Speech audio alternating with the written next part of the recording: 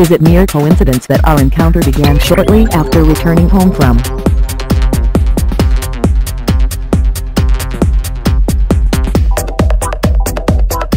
our visit to our properties in New Mexico,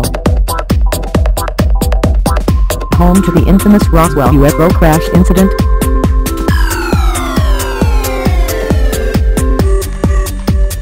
If you look about dead center in the frame, you will see a dark circular object darting about the sky above the clouds. At first we thought it might just be a large bird, but now we are not quite so sure, as this object seems to be making some rather unconventional aerodynamic maneuvers,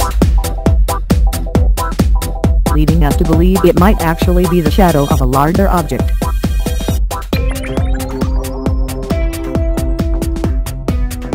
Perhaps a starship from another planet.